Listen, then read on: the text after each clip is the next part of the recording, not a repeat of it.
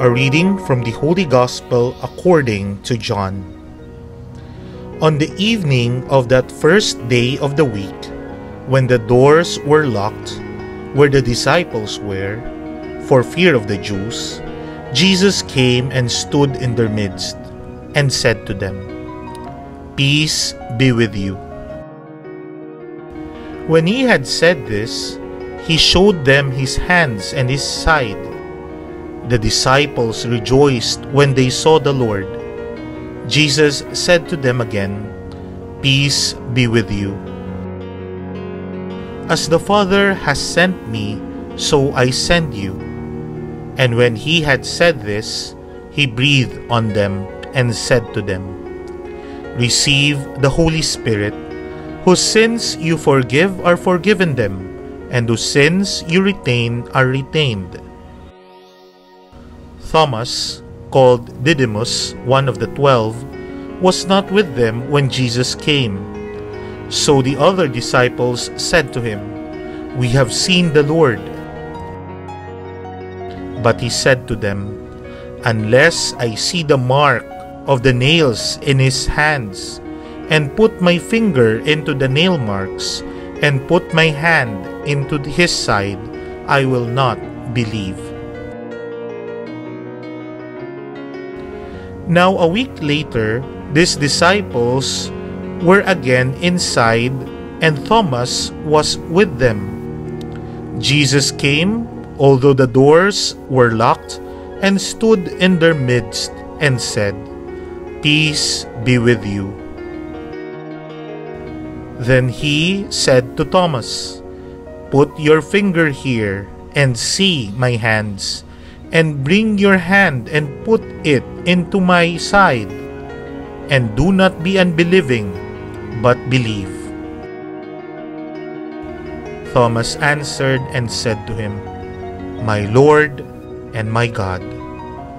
Jesus said to him, "Have you come to believe because you have seen me?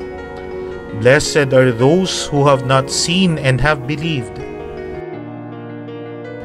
Now Jesus did many other signs in the presence of his disciples that are not written in this book. But these are written that you may come to believe that Jesus is the Christ, the Son of God, and that through this belief you may have life in his name. The Gospel of the Lord.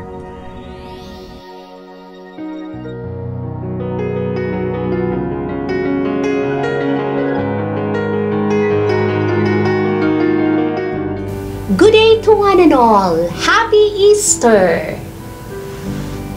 The death and resurrection of Christ we celebrate at Easter sheds a new light on everything. Then it brings peace, joy, and faith.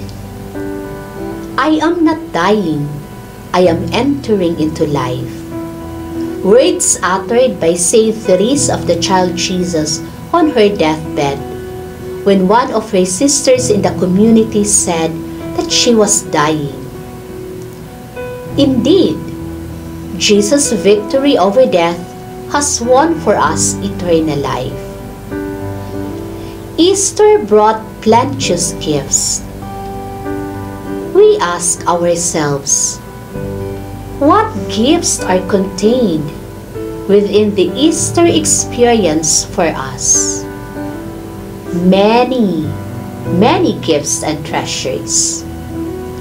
In today's Gospel, one sterling gift that we can immediately see is the gift of peace. After the death of Jesus, his disciples were so afraid and fearful that they locked themselves for fear of the Jews. What was the gift of Jesus to his fearful disciples? Peace. This is one of the precious gifts of Easter. Like Saint Mary Magdalene, the disciples were also in darkness. This was brought about by the fear they experienced. Instead of scolding them for their cowardice, Jesus shared with them his gift of peace. By this, they were consoled and they experienced joy. The darkness that they were has been enlightened. Peace be with you. The very first word that the priest utters at the beginning of every Mass. It is a reminder of the primary gift of Easter. The fact that Christ died, buried, and rose again assures us and brings us peace. Christ overcame death. Death has no final say in one's life, for it is only a transition, a passage to another life, a crossover. Jesus was able to open the locked doors and locked minds and hearts of his followers, for he holds the keys to death and the underworld. We hear in today's Gospel that Jesus appeared to his disciples minus Thomas. He was not at peace for not seeing and experiencing the risen Lord in person. He demanded a first-hand experience of Jesus resurrected. Now imagine if you could ask the Lord of something. What would you ask for? Like that of Thomas? Sometimes we are afraid to ask, for we do not know what to ask for. We sometimes prefer a God of rules and regulations, so we do not have to think much. A week later, Jesus comes and challenges Thomas. Put your finger here and see my hands, and bring your hand and put it into my side, and do not be unbelieving, but believe. Alas, the experience that he demanded from Jesus is given him. For sure, this gave Thomas so much joy. For as we all know by experience, once our request and desire is given us by the Lord, we overflow with joy. This is another gift of Easter. Joy. The last and the most vital gift that the risen Jesus brought to us is faith. Jesus said, "Have you come to believe, Thomas, because you have seen me? Blessed are those who have not seen and have believed."